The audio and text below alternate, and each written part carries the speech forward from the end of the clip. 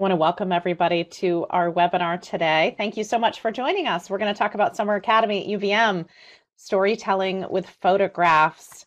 I see lots of people joining us, so we're so happy to have you here. A few logistics I put into the chat box. Please put your questions in the chat box. I'll do my best to keep an eye on those throughout the presentation and ask our instructor, Andy Frost, those questions for you. And Charlie's also with us. He is on our enrollment team, and he will answer some of the logistic questions for you throughout the presentation. This is also being recorded, so I did want to share that with you. If you want to share the recording, and anybody who's RSVP that couldn't join us today, we will also share the recording out. Okay, let's get to it. So we're going to talk briefly about introductions, who's with us. I know I mentioned both Andy and Charlie, and we're going to talk about what is Summer Academy at the University of Vermont. What is that experience like? And then we're going to do a deep dive into Andy's class, storytelling with photography, and then just talk about what are some of the other support services that surround UVM students in our Summer Academy. And of course, that application and the deadlines and what does that look like to be able to get into our Summer Academy at UVM. My name is Nicole Willie Fenton. I'm the Content Marketing Manager at UVM's Continuing and Distance Education. I'll help lead this conversation today. As I mentioned, we have our professor, Andy Frost, who joins us from the College of Arts and Sciences. He is the instructor in our Summer Academy, Storytelling with Photographs. We'll hear more from Andy in just a moment. And as Charlie, I introduced just a few minutes ago, he works in our Continuing and Distance Education team, and he will be in the chat box answering your questions today as well. And you may have the good fortune of working with Charlie if you do enroll in our Summer Academy course. Okay, so what is Summer Academy at the University of Vermont? It's a 4-week program. Traditionally, it was 2 weeks on campus and 2 weeks online. We're moving again this summer to a 4-week online virtual Summer Academy program, which is wonderful because we did it last year. And so we've learned a ton about how to do a virtual Summer Academy program. So all of our students are going to benefit so much from the learning from last summer and have a really amazing experience. Summer Academy at UVM usually draws students who just completed 10th, 11th, and also graduating high school seniors. Oftentimes people will take Summer Academy the summer before you go into college to continue to earn those credits. One of the reasons why many people take Summer Academy is so that you can get the firsthand experience of what college courses are like, and you're gaining that 3 credits that will go towards your college career as well. And you get to build relationships with students from all over the country. Even when it was an online and on-campus program, people came from all over the United States to Summer Academy. So imagine, of course, now as a virtual program, students are, of course, coming from all over the United States. So you really do have an opportunity to meet people from everywhere. And we have a very active Catamount Enrichment virtual learning community. So there are tons of resources and opportunities for you to get to know UVM, and a lot of resources here for you as a Summer Academy student. If you have any questions about that throughout, please do put it in the chat box. So what are the courses in UVM Summer Academy? We have a variety of courses. Many courses are in health and medicine, and we work in partnership with our Larner College of Medicine. But you see a really interesting mix of courses. Drones for environmental mapping. We're going to talk about storytelling with photographs today, neuroscience, facing environmental futures. We have a variety of courses that students can engage with and can take. And one of the cool things about the listing of courses is that you could take storytelling with photographs this year. You could then come back next year and take drones. You could then come back the year after that and take one of the health courses, whatever your areas of interest. So it's a great way to see the variety of courses that we have for your Summer Academy experience at UVM. But today we're going to talk about storytelling with photographs. So Andy, let's go through what is this course? Why is this a great course for high school students? Maybe go through a few of these points and we'll try to dive in a little bit deeper if you want to get us started. Yeah, so, this course is really built around thinking about how to use photographs to communicate, right? Like we are kind of like constantly surrounded in like a sea of photographs, right? Like we see them in advertisements, we're looking at them on our phones all day, and we're able to take them all the time, right? We're all carrying these cameras with us, and that's great, but there are, we can use them to do more than just like post on Instagram or make our TikTok videos or whatever, you're doing with your pictures. And I'm really interested in the way that, you can take a couple of photographs and start linking them together, and you build these kind of interesting and complex things where one photograph is influencing or speaking to the next. And that sort of filters in a variety of ways, and can be really exciting. That you and I've talked about too is, looking at the variety of ways that photographs can communicate different things.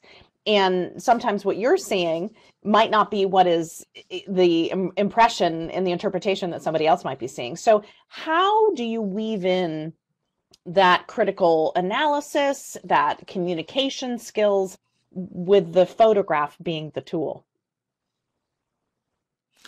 Yeah, so we're really used to communicating with words, right?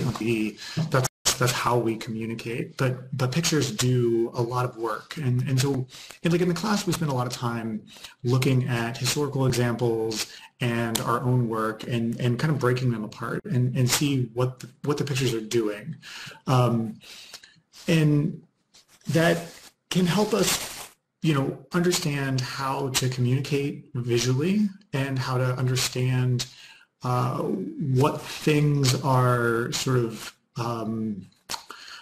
maybe subconsciously being communicated to us through images, right?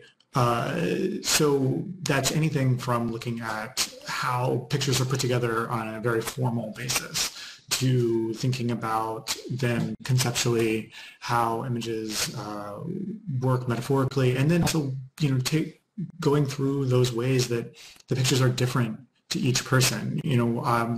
My students right now in class I'm teaching are working on a project dealing with how photographs communicate emotions, and thinking through how a picture that might, for you, bring up warm feelings of a particular time might not do that for someone else. And so then how can you make a picture that create or that stirs feelings in someone else? And that's part of communicating with images and figuring out how to do that.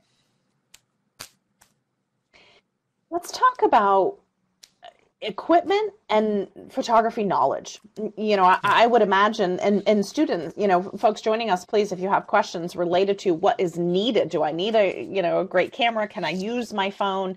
What would students be expected to know about photography and to know how to use cameras if they're doing something, or even more things that they can do with their phone camera as well? So I mean, the way I've built this course and the way I think about it, it's an entry level course. So and it's really the crux is thinking about how pictures work. So we talk about how to use the camera, and I don't require any kind of special equipment. So you can approach the class with a fancy DSLR, or you can use your cell phone. They both take pictures, right? At the end of the day, they do the same thing. You're making the same decisions. And I talk about when you make a photograph, you are going out in the world, right?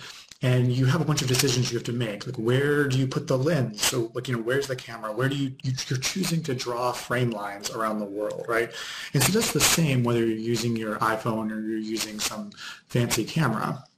So in that regard, it's really kind of a fun class because people bring what they have. And then we get into some technical stuff, though it's not overly technical. So I like to give people a set of tools. So students, we talk about thinking about how to edit pictures and why you might, and some techniques for that.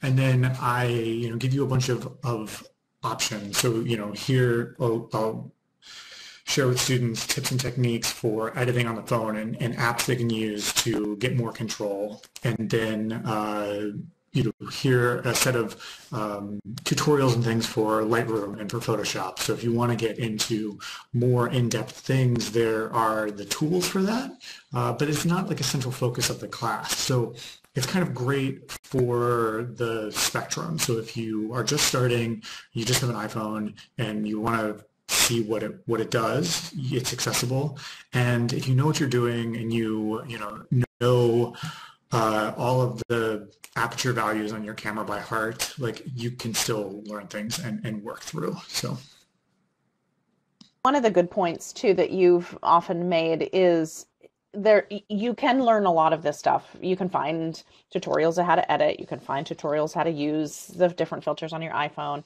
But what often isn't taught, which is something that you teach in this course, is understanding the why. Why are you taking this? What are you trying to accomplish? Maybe how do you help students to understand that and to be thinking about that as they continue beyond the course? So one of my favorite lectures and discussions with students is talking about like what a good photograph is. And it's such a, like I can't tell you how much time I spent in graduate school having these arguments, right? It's kind of a funny thing, and it's a fickle, it's kind of slippery thing. And it's not always the same, right? Like a good photograph at your graduation is different than a good photograph that might end up in some museum, right? But thinking through what goes into that. So you have the formal technical things, right? Is it well exposed? What are the frame lines like? How is the composition? But then digging into like, what are you doing? What's happening conceptually? Are there multiple layers of meaning, or are there different avenues that we can explore? Are there entry points? Is it complex, or is it really simple? Are you flattening the world, or are you enriching it? Are you, one of my favorite things about photography is that I think a great photograph can take something really familiar, something that we all know, and transform it into something totally new and different. And that's really exciting when it happens. We spend a lot of time kind of thinking through that and looking at examples of how that works, and then practicing, and then through feedback, kind of honing those skills. Cool. Great. Hopefully our participants are learning about what the course is like. So thank you for sharing that detailed information. So let's get into a little bit more of the structure. So as I mentioned, 4 weeks. Walk us through, Andy, and on the other slide I have the week 3 and week 4, but what are the weeks looking like for students if they're signing up for this course? Yeah, so the whole way that I build courses is to sort of scaffold skills one on top of another. So we're sort of building this house of skills. And so class starts off, particularly these online classes where we're not spending time together. It's really important to try to build some classroom connection. And so we start off by just telling our own stories and using photographs to tell those stories as a way to introduce ourselves and kind of build that connection. And then that brings in some reading about what stories are, just thinking about how to set these parameters for the class. Like what is a story? How do we tell stories? How are stories structured, right? Like there are huge, there's a ton of information out there about that. And so we're sort of building that structure of what a story is, while also looking at how cameras work and getting some of that, just making sure everyone's got a little bit of the lingo down so that we're sort of on the same footing, and that you're kind of familiar with the tools you're going to use. And so then we start looking in the second week at how photographs work together. So we thought about stories and how to tell a story. How stories have been told over generations. We've got kind of an idea of what the tools that we're going to be using are, and so now we're really making pictures and looking at how images connect one to the other. And then that builds, so we've got this idea about stories, we've got this connection of sequencing, thinking about pictures, building to more than the sum of their parts, right? And then the first kind of like conceptual application is to use photographs to tell the story of a place and describe a place, but in a way that makes it, what I like to say is if it's a place that I know, if it's a place that I'm familiar with, like show it to me in a totally new way so that it's as if I've never been there. Break it open, you know, and if it's a place that we've never been, you have so much freedom, but to tell this story. And one of the great things about photographs is they're all fictional, right?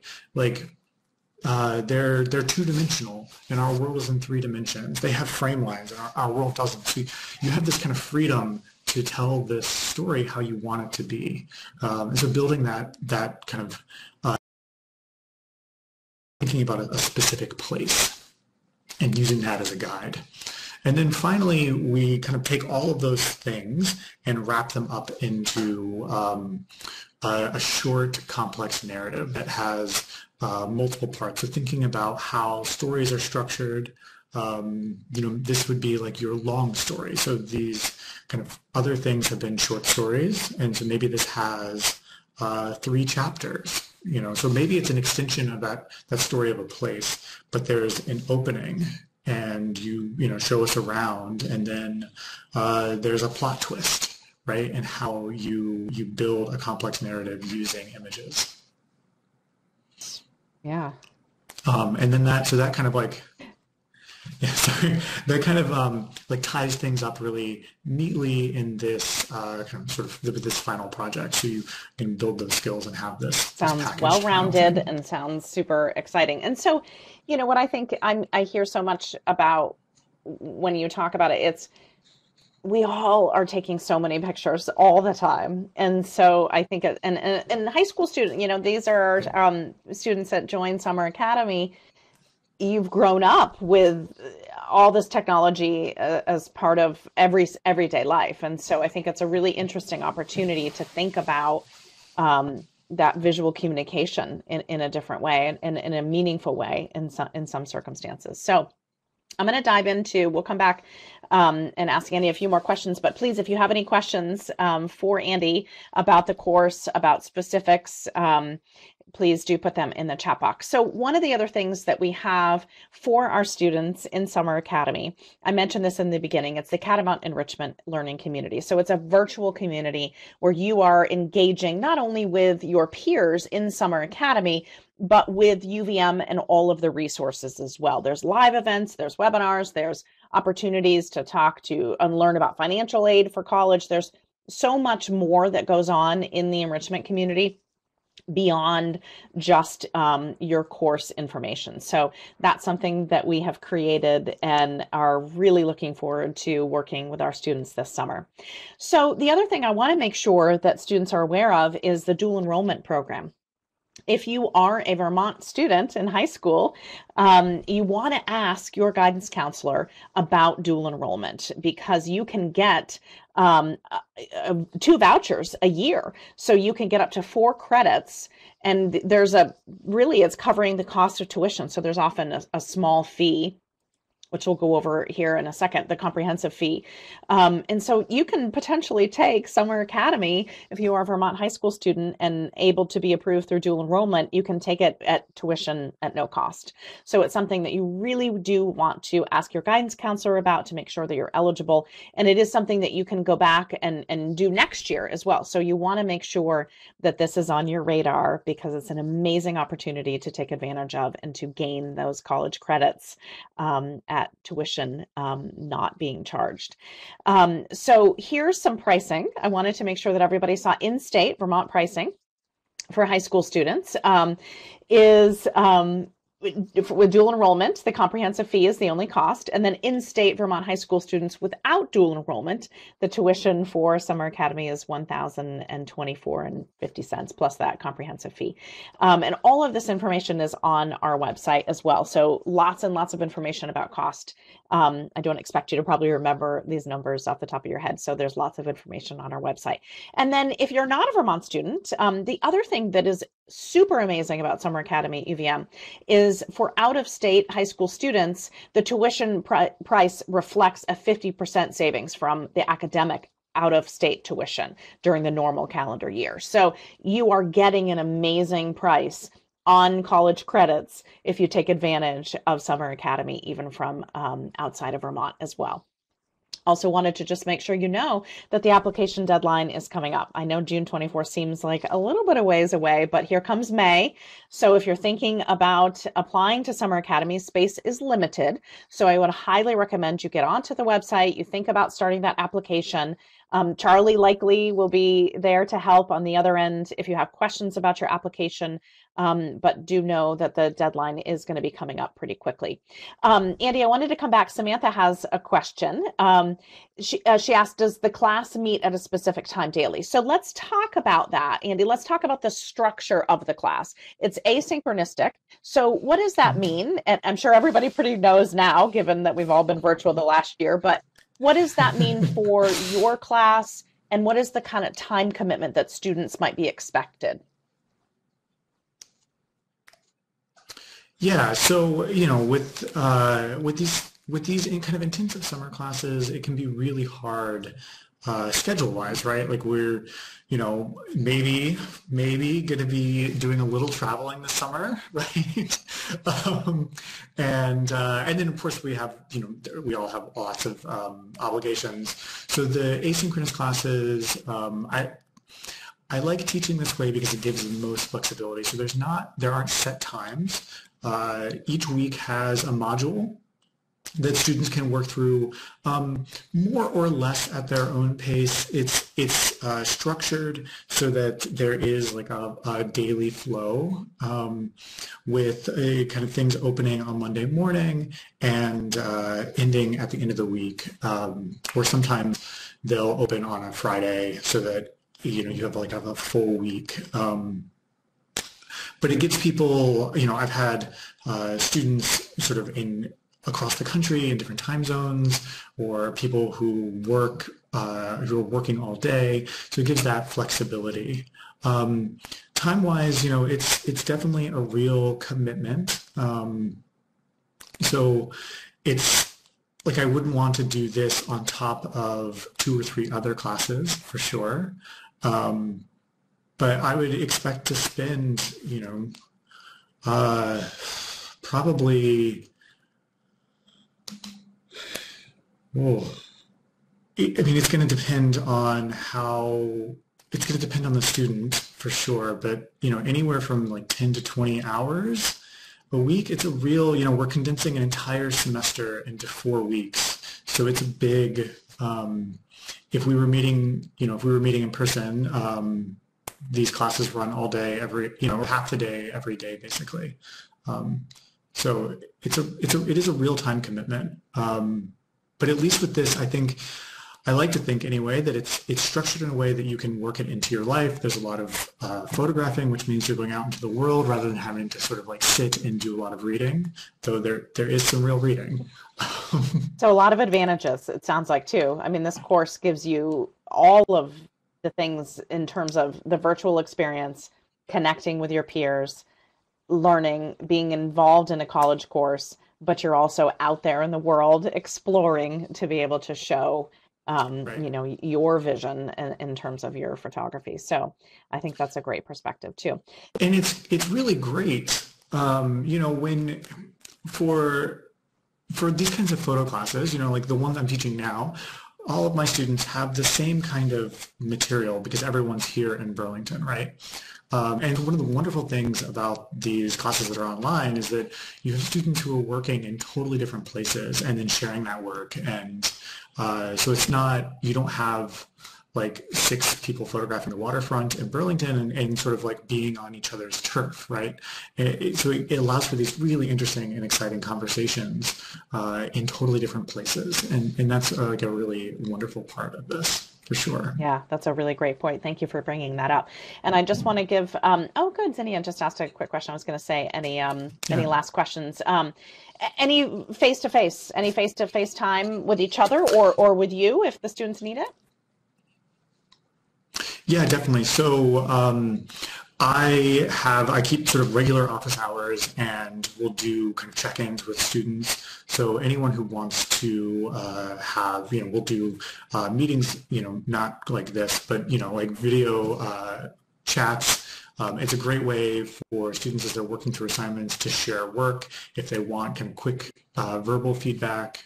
That's the main kind of face-to-face interaction. So I'm definitely like always available. And that can be really great. I had some really good connections last summer with students who were just trying to work through an idea, and we can like hop on a Teams call and chat it out in 10 minutes, and that tends to work really well. Great. Thank you. And thanks for asking that great question, Tania. If there's any other questions, please do ask them now, because we're going to wrap up here in just a minute. I have another question for you, Andy. The things that you're talking about in terms of communication, a lot of it is the ability to visually communicate, but also communicate audibly about what you're trying to do. Why do you think that that's a good skill for high school? It's a good skill for anybody, but what's the value in a high school student taking this kind of course, do you think? I mean, I think that there's I would make an argument for overall visual literacy, right? Like we're sort of surrounded by these images. So being able to piece them together is just like a generally useful skill. Whether that's like coming up with the best way to have like 5 images on your Instagram post to maximize your engagement, because probably we're all doing that, right? Or that's like choosing images to illustrate a presentation, and making smart choices that it can be really invaluable to setting yourself up for having some of those photo and visual literacy skills for a variety of kind of possible career opportunities or trajectories. And that's, I think about how many times that I have to have a visual, in a presentation, in advertising and content and in webinar graphics. Just thinking about Right. There's just so many opportunities for us to choose images, and what a great opportunity for high school students to be able to get this learning and this opportunity to learn from you in high school. So thank you, Andy. Thank you, everybody who joined us today. As I mentioned, we'll share the recording out, but looks like it's pretty quiet on questions. Thank you, Charlie, for being there on the back end if we needed help.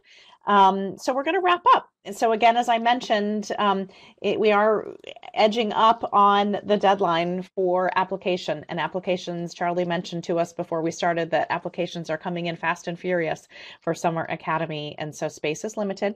So if it's something you are interested in, we highly recommend you jump on the website and check out the application. And hopefully in a matter of months, we will see you in July in Summer Academy Storytelling with Photography.